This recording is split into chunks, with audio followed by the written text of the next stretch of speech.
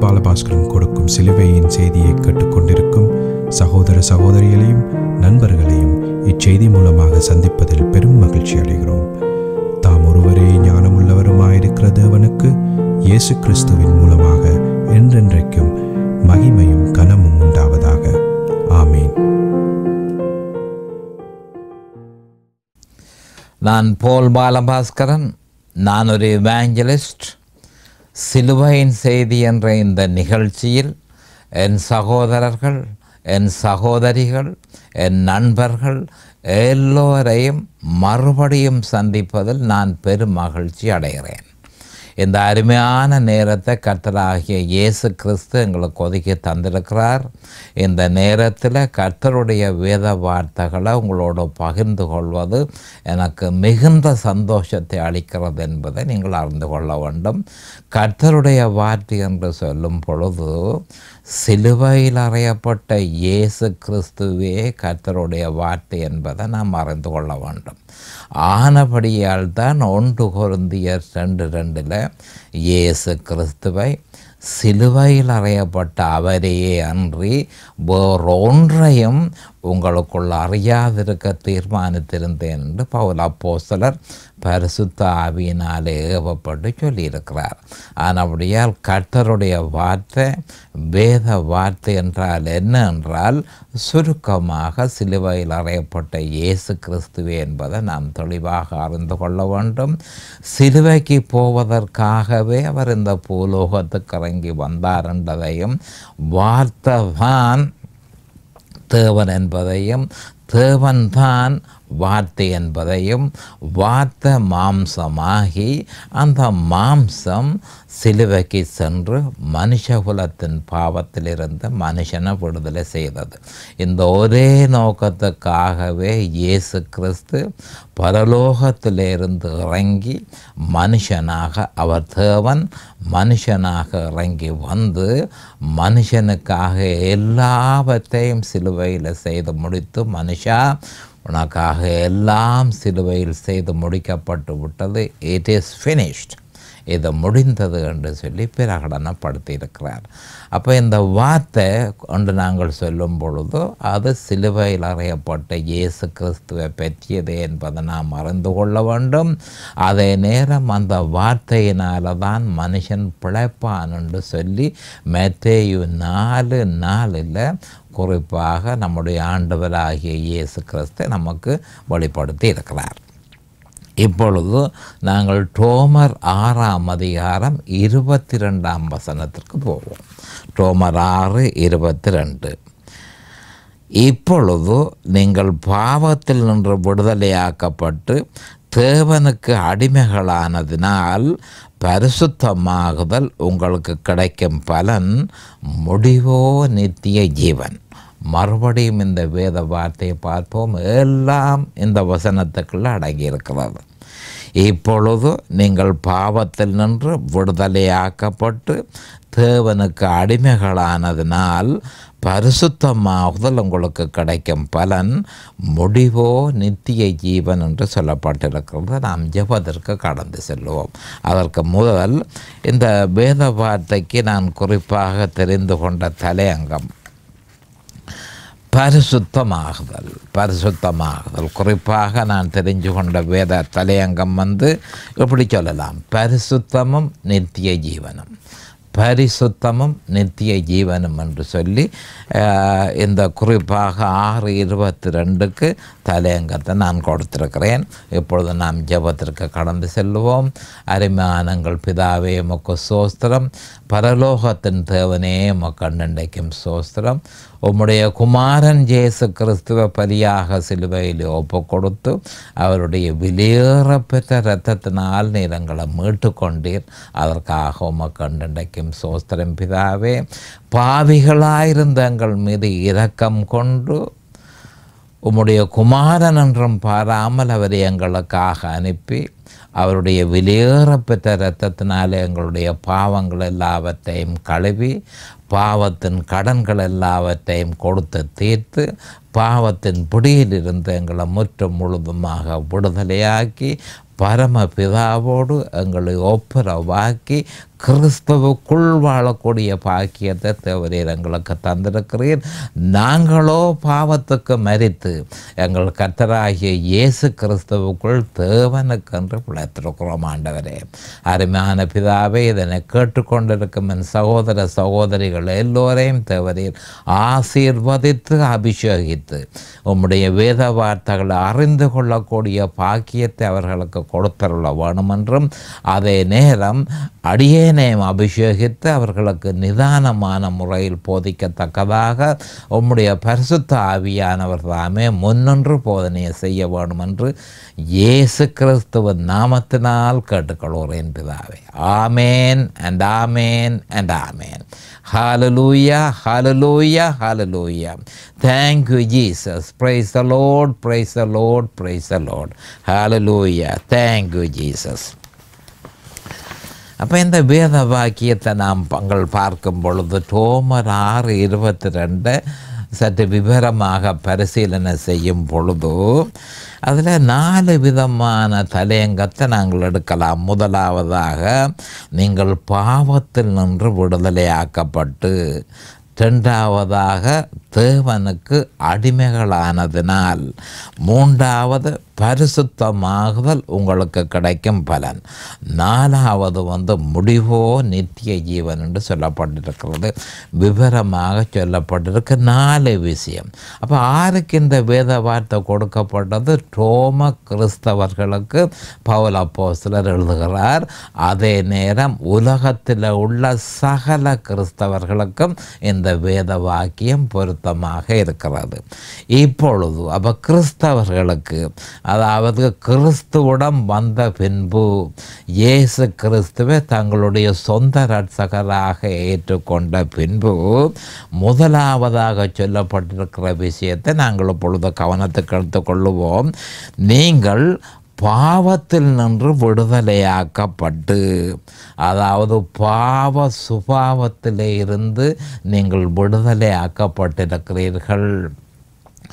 ஆதாமினுடைய சுபாவத்திலிருந்து நீங்கள் விடுதலையாக்கப்பட்டிருக்கிறீர்கள். சாத்தானுடைய சுபாவத்திலிருந்து நீங்கள் விடுதலையாக்கப்பட்டிருக்கிறீர்கள். ஜென்ம சுபாவத்திலே இருந்து நீங்கள் விடுதலையாக்கப்பட்டிருக்கிறீர்கள். எல்லாம் ஒரே சொல்லத்தான் குறிக்கிறதுன்றதை நாம் அறிந்து கொள்ள வேண்டும். அப்போ இயேசு கிறிஸ்துவை ஏற்றுக்கொண்டு ரட்சிக்கப்பட்ட ஒரு கிறிஸ்தவன் பாவத்தில் நின்று, அன்றைக்கு அந்த பாவத்தில் நின்று என்று தான் டிரான்ஸ்லேஷனில் இருக்கிறது. அப்போ அந்த பாவம் என்று சொல்லும் பொழுது எந்த பாவம்?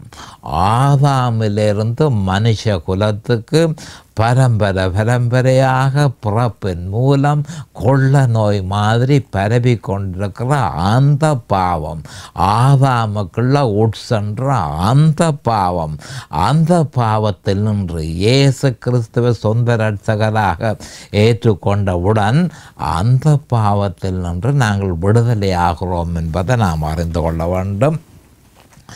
அப்போ அந்த பாவம்தான் மனுஷ குலத்தினுடைய பிரச்சனை என்பதை நாம் அறிந்து கொள்ள வேண்டும். அந்த பாவத்திலிருந்து விடுதலை கொடுக்கவே ஆண்டவராகிய இயேசு கிறிஸ்து தேவாதி தேவன் மனுஷனாக இந்த பூலோகத்துக்கு இறங்கி வந்தார் என்ற உண்மையை ஒவ்வொரு கிறிஸ்தவனும் நன்கு அறிந்து கொள்ள வேண்டும். அப்போ இயேசு கிறிஸ்து சிலுவையில் மரித்த பொழுது சகல பாவங்களும் நிவர்த்தி செய்யப்பட்டது. இயேசு கிறிஸ்து சிலுவையில் மரித்த பொழுது சகல பாவங்களும் நிவர்த்தி செய்யப்பட்டது. அநேகமான கிறிஸ்தவர்கள் அப்படி அவர் செய்தார் என்பதை அவர்கள் ஒத்துக்கொள்கிறார்கள். இயேசு கிறிஸ்து சிலுவையில் மரித்ததனால என்னுடைய சதா காலத்துக்கும் என்னுடைய பாவம் முற்று முழுதுமாக நிவர்த்தி செய்யப்பட்டது என்பதில் அநேகமான கிறிஸ்தவர்களுக்கு எந்த விதமான சந்தேகமும் இல்லை, அவர்கள் ஒத்துக்கொள்கிறார்கள். ஆனால் பிரச்சனை என்ன என்று சொன்னால், இயேசு கிறிஸ்து உண்மையிலே சிலுவையில் செய்தது என்ன என்பதை அநேகமான கிறிஸ்தவர்கள் அறியாமல் இருக்கிறார்கள். கவனமாக கேட்டுக்கொள்ளுங்கள். எல்லா பாவத்தையும் அவர் நிவர்த்தி செய்தார் என்பதை அநேகமான கிறிஸ்தவர்கள் ஒத்துக்கொள்கிற அதே நேரம் சிலுவையிலே அவர் என்ன செய்தார், எப்படி இதனை நிவர்த்தி செய்தார் என்ற விஷயம் அநேகமான கிறிஸ்தவர்கள் அறியாமல் இருக்கிறார்கள். அப்போ அவர் செய்தது என்ன என்று நாங்கள் பாவத்திலிருந்து கவனமாக கேட்டுக்கொள்ளுங்கள். முதலாவதாக நீங்கள் பாவத்தில் நின்று விடுதலை செய்யப்பட்டீர்கள் என்று பவுல் அப்போஸ்தலர் சொல்கிறார். அப்போ பாவத்தில் நின்று எப்படி விடுதலை செய்யப்பட்டது என்பதை நாங்கள் விவரமாக பார்த்துக்கொள்வோம். அவர் செய்தது என்னவென்றால், தன்னை சிலுவையில் பலியாக ஒப்பு கொடுத்து தன்னுடைய மகாபரிசுத்தமான இரத்தத்தை அவர் சிந்தினார். அந்த இரத்தம்தான் மிக முக்கியமான பங்கு வகிக்கிறது என்பதை நாம் அறிந்து கொள்ள வேண்டும். என்றால் மனுஷன் பாவத்தின் கடன்களை செலுத்த வேண்டியவனாக இருக்கிறான். அப்போ மனுஷன் அந்த பாவத்தின் கடன்களை செலுத்துவதற்கு அவன் தன்னுடைய இரத்தத்தை கொடுக்க வேணும், தன்னுடைய இரத்தத்தை விலையாக கொடுக்க வேணும் என்பது தேவனுடைய எதிர்பார்ப்பு. ஆனால் எல்லா மனுஷருடைய இரத்தமும் களங்கப்பட்டிருக்கிறபடியினால், அந்த பாவத்தினால் களங்கப்பட்டிருக்கிறபடியால் ஒரு மனுஷனுடைய இரத்தமும் தேவன் ஏற்றுக்கொள்ளக்கூடியதாக இல்லை. ஆனபடியால் மனுஷனுக்காக பலியாக ஒப்பு கொடுப்பதற்கும், மனுஷனுக்காக தன்னை பலியாக ஒப்பு கொடுக்கிறது மட்டுமல்ல, தன்னுடைய பரிசுத்தமான இரத்தத்தை சிந்தி மனுஷனுடைய பாவத்தின் கடன்களை செலுத்தி மனுஷனுடைய பாவத்தை நிவர்த்தி செய்ய வேண்டிய ஒரு பொறுப்பை ஆண்டவராகிய இயேசு கிறிஸ்து ஏற்றுக்கொண்டார். அப்போ உலகம் கண்ட மகாபரிசுத்தமான இரத்தம் இதுதான், வேறு ஒரு இரத்தமும் இல்லை. அப்போ நான் சொல்கிறது என்ன மாதிரி என்று சொன்னால், நம்ம போல, உங்களை போல, அல்லது இந்த முழு உலகத்தில் இருக்கிற மனுஷரை போல அவருடைய இரத்தம் பாவத்தினால் களங்கப்பட்டிருக்கவில்லை, பாவத்தினால் கரப்பட்டிருக்கவில்லை என்பதை நாம் தெளிவாக அறிந்து கொள்ள வேண்டும். அவர் கன்னி மரியாளிடத்தில் அவர் பிறந்தார் என்பதை நீங்கள் அறிந்திருக்கிறீர்கள். கன்னி மரியாளிடத்தில் அவர் பிறந்தார் என்பதையும், அதற்கு பின்பு அவர் தன்னை சிலுவையில் பலியாக ஒப்பு கொடுத்தார் என்பதையும் நாம் அறிந்திருக்கிறோம். அப்போ சிலுவையில் தன்னை பலியாக ஒப்பு கொடுத்து அவர் தன்னுடைய இரத்தத்தை சிந்தினார் என்பதை நாம் ஒவ்வொருத்தரும் அறிந்திருக்கிறோம். எல்லா பாவத்துக்கும் அந்த பலியை தேவன் செலுத்துதலாக, சட்டபூர்வமான செலுத்துதலாக தேவன் ஏற்றுக்கொண்டார் என்பதை நாம் அறிந்து கொள்ள வேண்டும். எல்லா பாவம் என சொல்லும் பொழுது ஏற்கனவே செய்த பாவம், இப்பொழுது செய்து கொண்டிருக்கிற பாவம், இனிமேல் செய்ய போகிற பாவம், சகல பாவத்திற்கும் அவர் சிந்தின இரத்தத்தை செலுத்துதலாக தேவன் ஏற்றுக்கொண்டார். அது மட்டுமல்ல, அந்த சிந்தின இரத்தத்தினால பாவங்கள் எல்லாம் நிவர்த்தி செய்யப்பட்டது. பாவத்தை நிவர்த்தி செய்தார் என்பதை நாம் அறிந்து கொள்ள வேண்டும். அது மட்டுமல்ல, சிலேற்றை முற்று முழுதுமாக துடைத்து போட்டார். மனுஷனுடைய கணக்குகள், பாவம் செய்ய கணக்கு எழுதப்பட்டிருந்தது. அந்த இரத்தத்தினால் முற்று முழுதுமாக மனுஷனுடைய பாவத்தை அவர் கழுவி போட்டார் என்பதை நாம் அறிந்து கொள்ள வேண்டும். நானும் நீங்களும் முழு மனுஷகுலமும் நாங்கள் பிறக்கும் பொழுது ஜென்ம சுபாவத்தோடையே இந்த பூலோகத்தில் பிறந்தோம் என்பதை நாம் அறிந்து கொள்ள வேண்டும். சங்கீதம் 51:5 தாவீது என்ன சொல்கிறார் என்றதை நாம் பார்ப்போம். இதோ நான் துர்க்குணத்தில் உருவானேன், என் தாய் என்னை பாவத்தில் கற்பந்தரித்தாள் என்று சொல்லி தாவீது சொல்லி இருக்கிறத சங்கீதம் 51:5 நாம் காணக்கூடியதாக இருக்கிறது. நான் துர்க்குணத்தில் உருவானேன் என்று சொல்லப்பட்டு கிடக்கு. அப்போ அந்த துர்க்குணம் என்றால் என்ன? இதுதான் அந்த பாவம், இதுதான் பாவ சுபாவம். இந்த பாவ சுபாவத்தோடு தான் நான் பிறந்தேன். நான் பிறந்தேன் என்று சொல்லி தாவீது தெளிவாக சொல்லியிருக்கிறார். அப்போ அவர் என்ன சொல்கிறார் என்று சொல்லிக்க, இதுதான் என்னுடைய மற்ற மனுஷர்கள் மாதிரி நானும் இந்த பூலோகத்தில் பிறந்து வரும் பொழுது துர்க்குணத்தோட பாவ சுபாவத்தோடையே நான் இந்த பூலோகத்தில் பிறந்தேன். அதுதான் என்னுடைய அழிவுக்கு முக்கியமான காரணமாக இருக்கிறது என்பதை தாவீது தெளிவாக சுட்டி காட்டியிருக்கிறார். அப்போ தாவீது ஒரு காலமும் சொல்லவில்லை தன் தாய் வேசித்தனம் செய்தாள் என்று சொல்லி தாவீது சொல்லவில்லை. அப்போ தாவீது சொல்லுகிறது என்னவென்று சொன்னால், அதாவது என் தாயினுடைய தன்னுடைய பாவத்தில் நான் கற்பம் தரித்தேன். அதைத்தான் சொல்லப்படுகிறது. என் தாயினுடைய கற்பத்தில் நான் கற்பம் தரிக்கும் பொழுது பாவத்தில் நான் கற்பம் தரித்தேன் என்று சொல்லியிருக்கேன். அப்போ அந்த பாவம் எங்கே இருந்து வந்தது? ஆதாமிலே இருந்து வந்த பாவம் தான் அந்த பாவம்.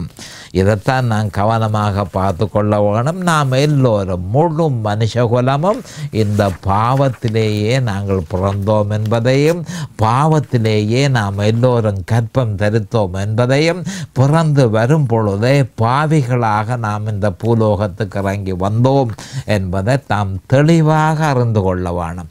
ஒவ்வொரு கிறிஸ்தவனும் இந்த உண்மையை தெளிவாக அறிந்து கொள்ள வேணும். எந்த உண்மையை? நான் பிறந்து வரும் பொழுது பாவத்தோடையே பிறந்து வந்தேன். அந்த பாவத்தோடையே நான் பிறந்து வந்தேன். என்னுடைய தாய் பாவத்தில் கற்பம் தரித்தாள்.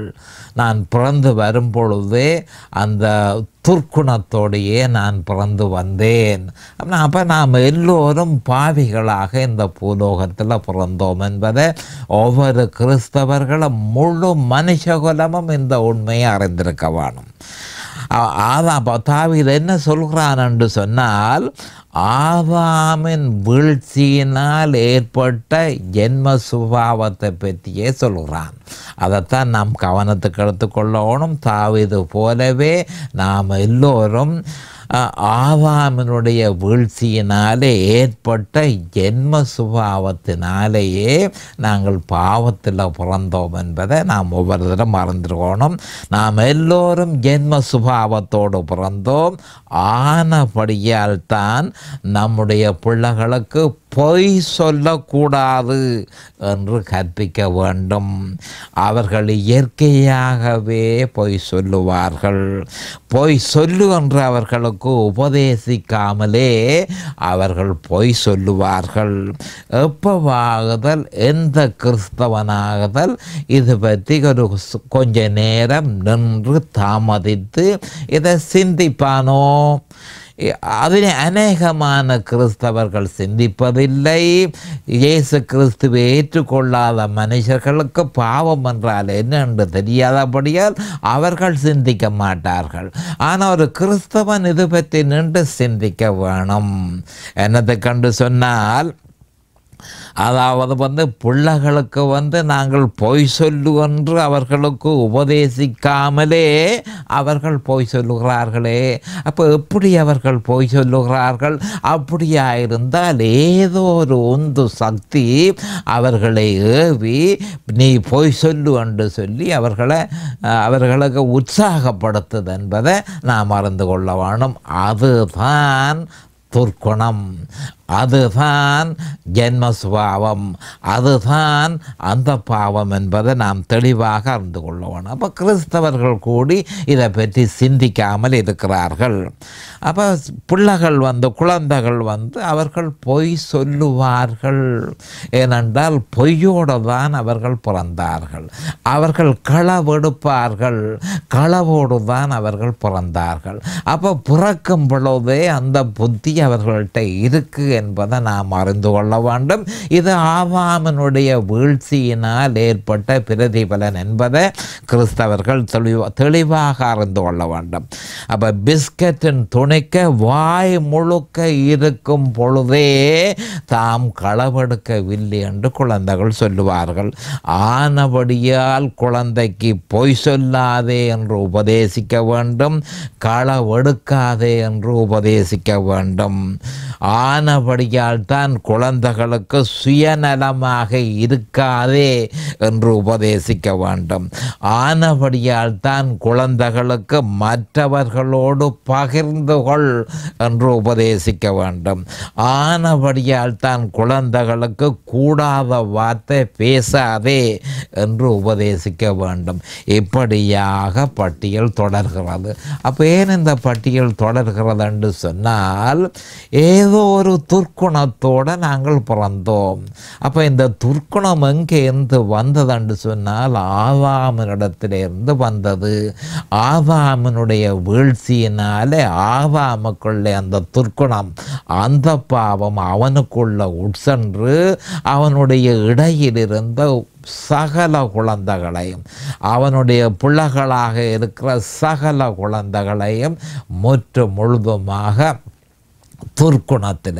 துர்க்குணத்தில் முற்று முழுதுமாக ஆக்கிரமித்திருக்கிறத நிமித்தம் அந்த பூலோகத்தில் பிறக்கிற எல்லா மனுஷர்களும் துர்க்குணத்தோடையும், அதாவது எதிர்பார்க்காத விஷயத்தில், சிறு குழந்தைக்கு யார் சொன்னது பொய் சொல்ல சொல்லி, சிறு குழந்தைக்கு யார் சொன்னது களவெடுக்க சொல்லி, ஆனால் அவர்கள் களவெடுக்கிறார்கள், ஆனால் அவர்கள் பொய் சொல்லுகிறார்கள்.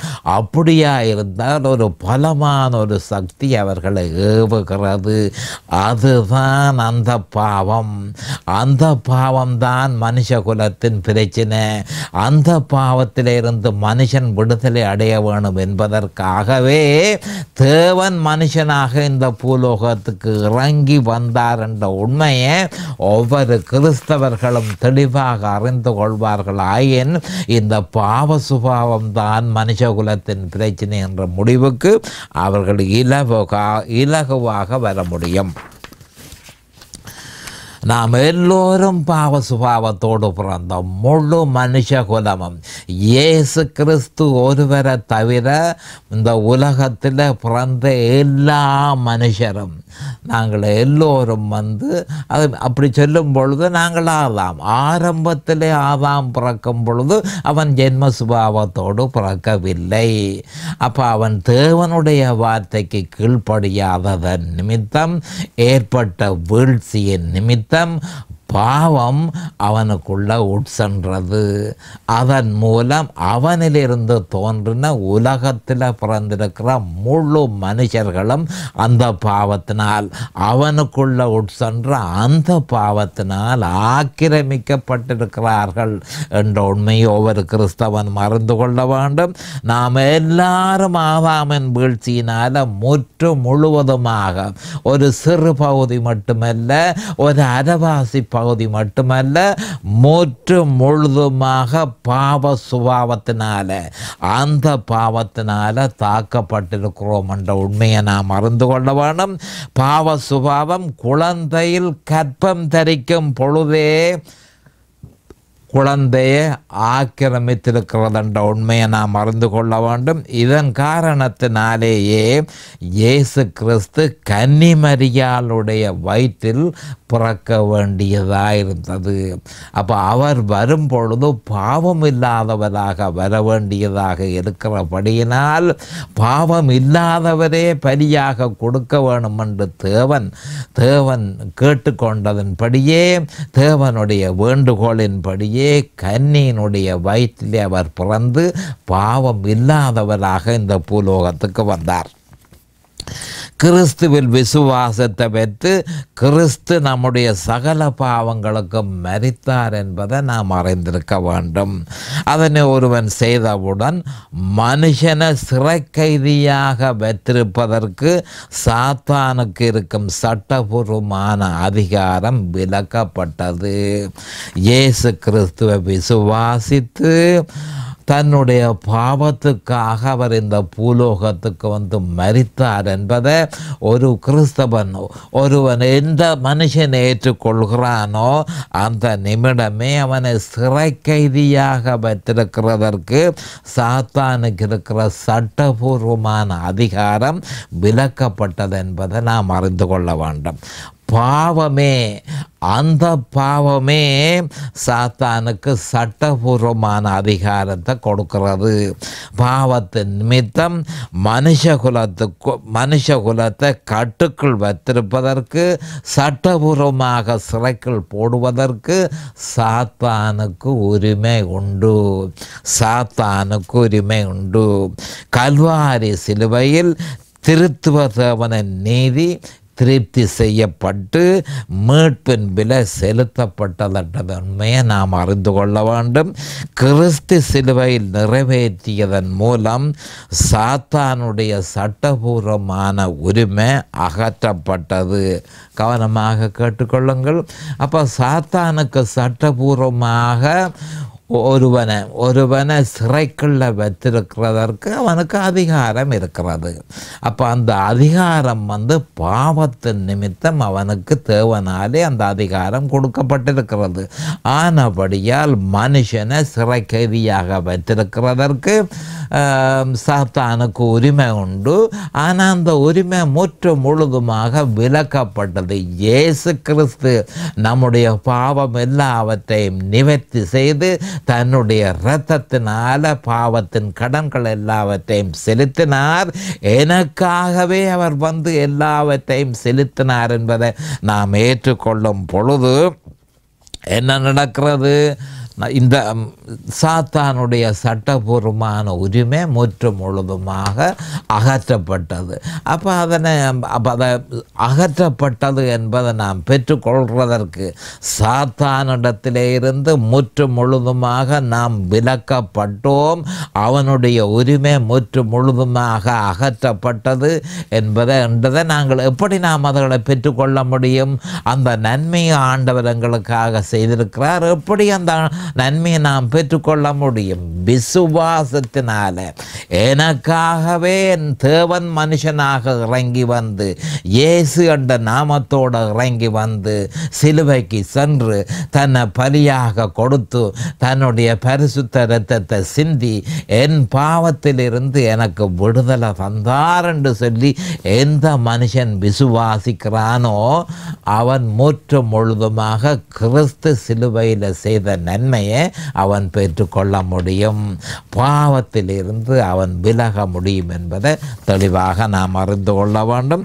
சரி, அப்படியானால் முழு உலகமும் ஏன் இன்னும் கட்டுக்குள் இருக்கிறது என்ற கேள்வி பொதுவாக கிறிஸ்தவர்களால் எழுப்பப்படுகிறது.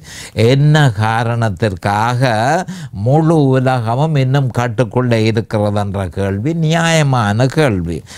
ஏனென்றால் உலகம் கிறிஸ்து சிலுவையில் நிறைவேற்றிய நன்மையை அனுபவிக்க தயாரில்லை. இயேசு கிறிஸ்துவை தன்னுடைய சொந்த இரட்சகராக ஏற்றுக்கொள்ள உலகத்துக்கு விருப்பமில்லை. ஆனபடியினால உலகத்தை முழுதுமாக அதாவது கட்டுக்குள்ள சாத்தான் வைத்திருக்கிறான் என்பதை நாம் அறிந்து கொள்ள வேண்டும். அதே நேரம் கிறிஸ்தவர்கள் என்ன காரணத்திற்காக கட்டுப்பாட்டுக்குள் இருக்கிறார்கள்? கட்டுக்குள்ளே ஏன் இருக்கிறார்கள் கிறிஸ்தவர்கள் என்ற கேள்வியையும் பொதுவாக எழுப்பப்படுகிறது. அதுவும் நல்லொரு கேள்வி. அப்போ அதற்கு பதில் என்ன என்று சொன்னால், ஜெயம் கொண்ட கிறிஸ்தவ வாழ்க்கைக்கு தேவனால நியமிக்கப்பட்ட வழியை அவர்கள் அறியாததன் நிமித்தம் அவர்களையும் சாத்தான் கட்டுக்குள்ள வைத்திருக்கிறான் என்ற உண்மையை நாம் அறிந்து கொள்ள வேண்டும். இப்பொழுது நேரம் சமீபமாகிவிட்டது. அடுத்த செய்தியில் நாங்கள் விவரமாக பார்ப்போம். அது வரைக்கும் கர்த்தராகிய இயேசு கிறிஸ்துவின் நாமத்தினால நான் உங்களை ஆசீர்வதிக்கிறேன். அவருடைய கிருபையும் இரக்கமும் உங்களுக்கு தாராளமாக கிடைப்பதாக இயேசுவின் நாமத்தில் பரிசுத்த பிதாவே. ஆமேன் அண்ட் ஆமேன் அண்ட் ஆமேன். இந்த சிலுவையின் செய்தியை கேட்பவர்கள் அதன் ஆவிக்குரிய பலனை பூரணமாக அடைய வேண்டும் என்பதே நம்முடைய பிரார்த்தனையாகும். தொலைபேசி மூலம் தொடர்பு கொள்ள விரும்புவோர் 647-465-1224 மூலமும், இமெயில் மூலம் தொடர்பு கொள்ள விரும்புவோர் paulbalabaskaran@gmail.com மூலமும் தொடர்பு கொள்ளலாம்.